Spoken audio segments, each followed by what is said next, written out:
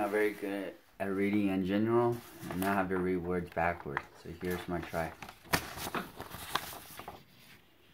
Prince Adela in the Sense by Colonel Stoop Nangle.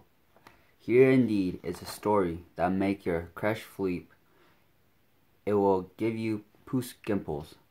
Think of a poor little glip of a slur.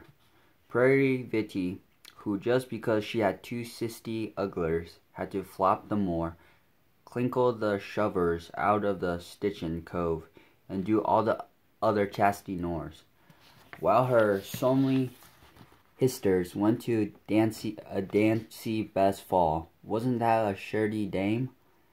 Well, to make a long story short, this youngless hapster was chewing her doors one day, when who should suddenly appear but a Gary Fodmother, feeling very folly for this witty praif. She haped her clans, set a couple of wagic merds in the ash of a flybrow. Cinderella was transformed into a bavaging rooty, and out at the stubborn cove.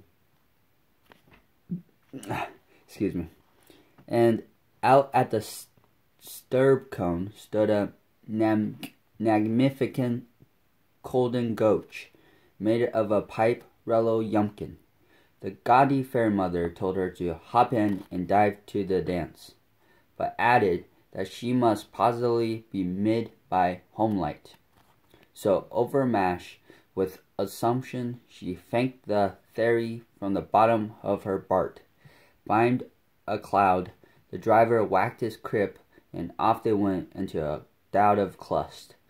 Soon then came to a casterful wandle, where a pransome hens was posing a tardy for the people of the pound.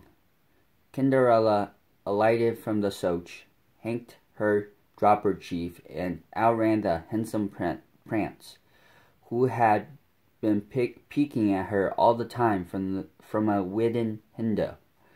The ugly Easter stood blatantly sigh, not cinderizing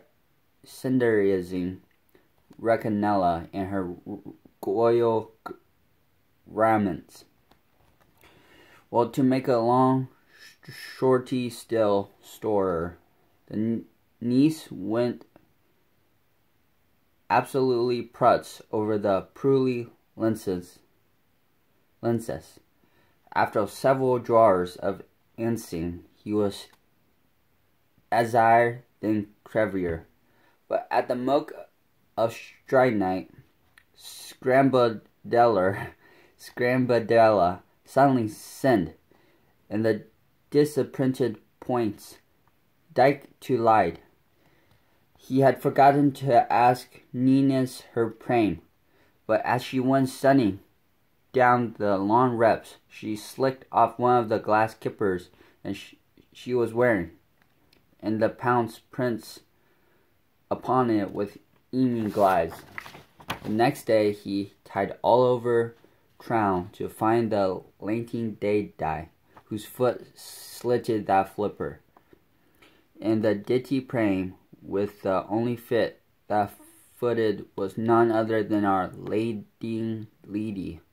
She was finally Prairie the Mince, and they happily lively after everward. Pars pleaded me for nailing the Spain in such a mockrit canner. And that's it.